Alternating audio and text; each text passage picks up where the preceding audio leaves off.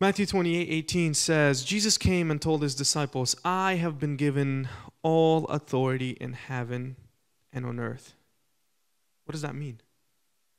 I have been given all authority in heaven and on earth. He's telling them that, hey, I'm the boss now. I have been given all authority, all power. And because he was given this, verse 19 says, therefore means because of that, go and make disciples of all nations, baptizing them in the name of the Father, Son, and the Holy Spirit. Teach these new disciples to obey all the commandments I have given you, and be sure of this: I am with you always, even to the end of age. Is Jesus with us today? He's with us today. Glory to God. So Jesus says, I have been given all authority, and because of that, I am sending you to go and preach the gospel, to make disciples. He didn't say preach the gospel. I'm adding that in. That's because I want to touch the gospel right now. Jesus calls all of us to preach the gospel, and there's a really sad statistic when it comes to Christians. You guys want to hear it? It's a sad one, but 95% of Christians do not share the gospel. If you ask them, have you shared the gospel this year? 95% of the people will say no. It's a really sad statistic. What a sad one. And I don't know why we don't do it. Maybe we're scared. Maybe we wait for the right time. There's various reasons. What do I say? What are they going to think of me, right? Are all these things crossing your mind sometimes? That's okay. That's normal. That's literally everybody. I have the same thoughts too sometimes. And you can overcome these. That's the good news. And let's talk about what the gospel is. Roxy said, good news. The gospel, there's a few definitions of it. Like we call the first 4 books of the New Testament the gospel, right? Because that's literally the story of Jesus. But the gospel is also, it means good news. It's the Greek word evangelion, which means good news. And it could be several things, like good news that we won the battle. Today there's a war in Ukraine. Does anybody not know that? Everybody knows. There's a war in Ukraine today, and you can watch this war on TV, right? There's news, there's YouTube, there's even TikTok. You can watch news from there, Telegram channels, I don't know, Instagram, Facebook. There's probably other avenues too. You can watch war literally from sitting on your couch, and this is relatively new. That's not a thing throughout history. And back in the day, people would send out an army from their city to go and defend their land, and then they would just wait. There's no Instagram updates, there's no stories. They would just sit and wait. And sometime later, maybe a week, maybe a month, they would see somebody running from far away. And then they would look at the person that's running, and they're like, oh, they must have something important. They're running. And this guy runs in, and he says, we won. We overcame. We are free. We defeated the enemy. They are gone. They're routed. They're kicked out. We have won. And this is evangelion, the good news. The good news about something that has happened. There's one more definition. It's like when a new king is crowned. That's evangelion. Or like king makes a proclamation. That's evangelion. He makes like a new law or some kind of a cool decree that everybody likes, and that's evangelion. And what the scripture says is the time is near, right? And we don't have a whole lot of time. The world is coming to an end. And Matthew 24:14 says, and the good news about the kingdom, what does good news mean? Gospel, right? The good news about the kingdom, the gospel, will be preached throughout the whole world so that all nations will hear them. We have it pulled up. And then the end will come. So the world is waiting for something. The world is waiting for something. The world is waiting for the gospel to be preached. How many thousands Hundreds of thousands and millions of people are going to hell today. And we as Christians, we're just silent. We cannot be silent. This world, it's waiting for the gospel to be preached, and it's not complete, and it's not ready until the church is functioning again. Brothers and sisters, that's literally what we're called to do. And some people may see it different. I don't necessarily mean that you have to stand on a square and shout, right? Or have to have some kind of a big sign that says you're going to hell. There's so many ways to preach. So many ways you can serve God.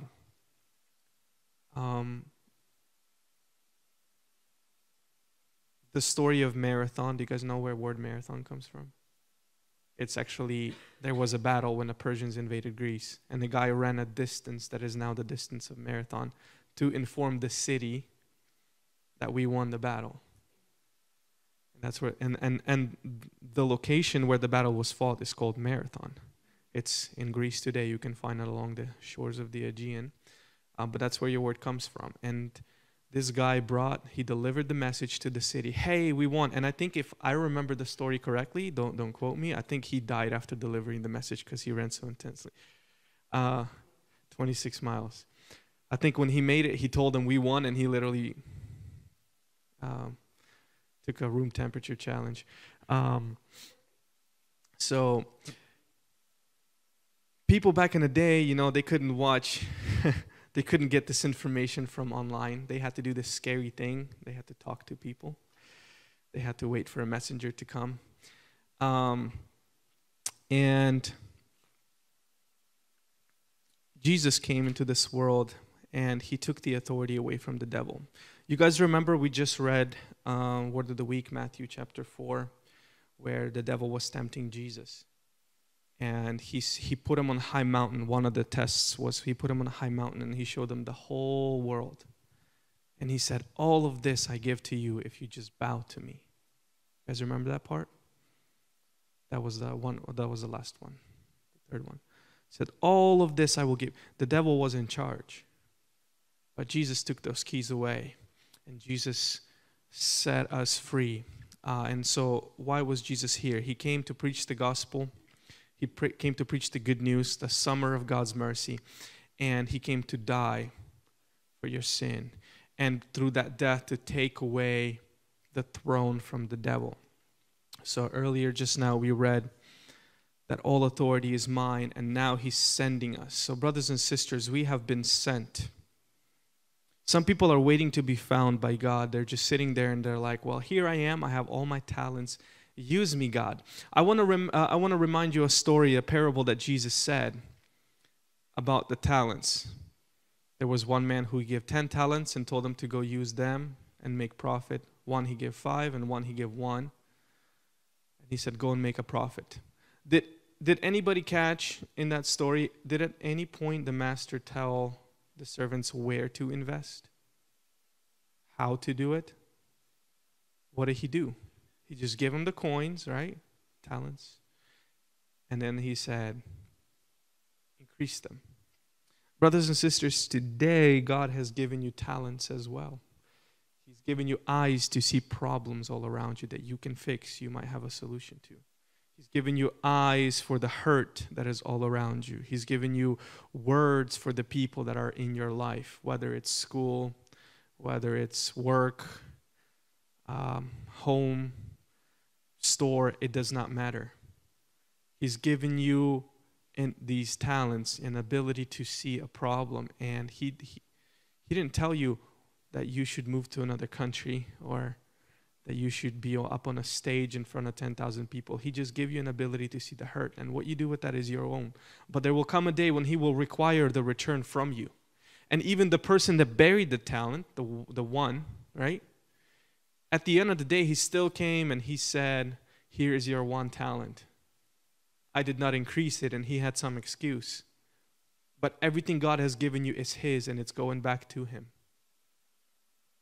It's going back to him. So we cannot afford to just be silent. We cannot afford to not preach, whether it's with words or with our own life, even your actions, right? You guys all know actions speak louder than words. Yeah.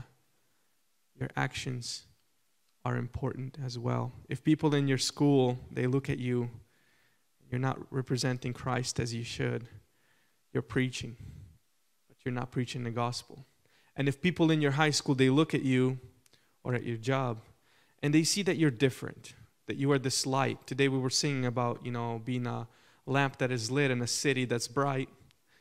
If they look at you and they see something's different about you, there's something about you that's not like everyone else, and that's because you have the light in you that is Jesus Christ. They want that too. The people in the world are so lost. They're looking for answers, and they don't even realize that Jesus is the answer. Everybody's looking for Jesus. So few find them. What's interesting is Jesus also spoke in parables.